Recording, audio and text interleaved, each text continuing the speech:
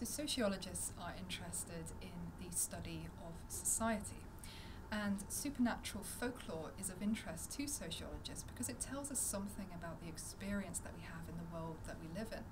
And we also use folklore stories as a way to understand, interpret and represent the world around us. Now, sociologists are often interested in looking at two perspectives when they think about society: the macro perspective and also the micro perspective. So the macro perspective is concerned with looking at things like broader social processes, so for instance how change influences and impacts upon our society.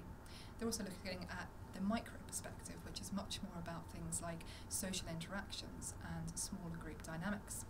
When it comes to folklore, sociologists are interested in both the micro and the macro perspective. So for instance, folklore beliefs can have an influence on the kind of practices and the systems within our society. And we also use various cultural practices within our society to represent folklore. So this could be, for instance, through film, literature and music.